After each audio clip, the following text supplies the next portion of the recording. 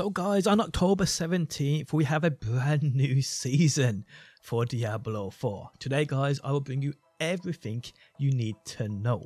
How's it going guys? My name's DPJ, and if you do enjoy the video, living a like really helps out, and if you like what you see and want to see more, be sure to subscribe. So literally guys, as I record this video, probably a couple minutes ago, they dropped this over on their Twitter. Updates coming in Season of the Blood.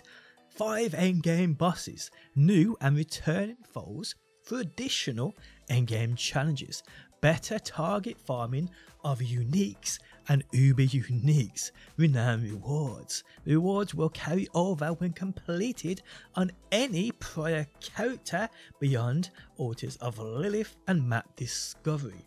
Includes potion, charges, skill points, obel cap upgrades and paragon points. But guys, there's more information which we're going to check out right now. Okay, so as we can see right here, Season of the Blood is dripping into Sanctuary. Okay, so a Fang threat emerges from the shadows in our second season, Wanderer. At Gamescom opening night live, which was actually today, Diablo 4 development team announced Season of the Blood will begin on October 17th. At the behest of their Dark Master, a newly turned army of ravenous vampires has set their sights on Sanctuary. The Master's sinister plot remains a shrouded mystery, but their pursuit for the blood of innocence has caused an uproar. You must learn to hunt the hunter, your fate depends on it. Season of the Blood will introduce a new questline for you to uncover, vampiric powers to wield against their originators, 5 additional endgame bosses with the ability to target farm unique and uber unique items as a drop, and more. Like what?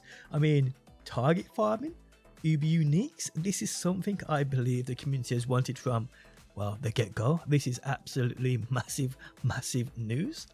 There's that image again guys, right there. Okay, so additionally, we will introduce some community requested quality of life updates with Season of the Blood. More efficient inventory management for gems. Paragon points, skill points, potion charges and obel capacity upgrades will now carry over into a new season once achieved with an eternal or previous seasonal realm character. Changes to the functionality of status effects such as vulnerable, overpower, critical strike damage and also elemental resistances. Pretty cool. The updates in the above bullet and the ability to target farm specific unique and ultra unique items as a drop will be available in both seasonal and eternal realms. That is absolutely massive. So we have another image here. Okay, so stairs effects. Updated elemental resistance systems, cool. Vulnerable, overpower and critical strike damage updates. Gem and stash gems no longer take up inventory space. Wow, stash can be searched and filtered. Pretty cool. That's what we like to see, people.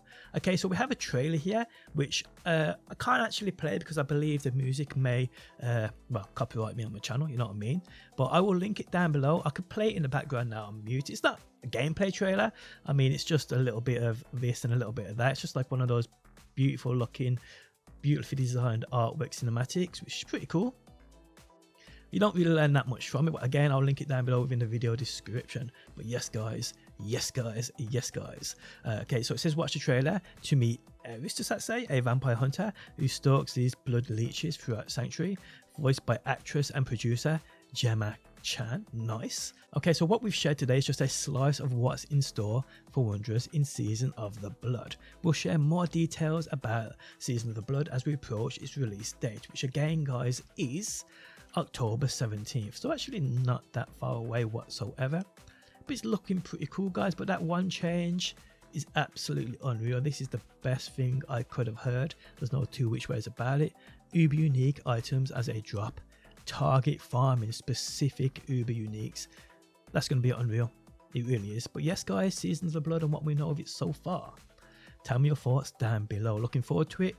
Well, let me know. Guys, if you enjoyed the video, leaving a like really helps out. If you like what you see and want to see more, be sure to subscribe. And hopefully, guys, I will see you on that next one.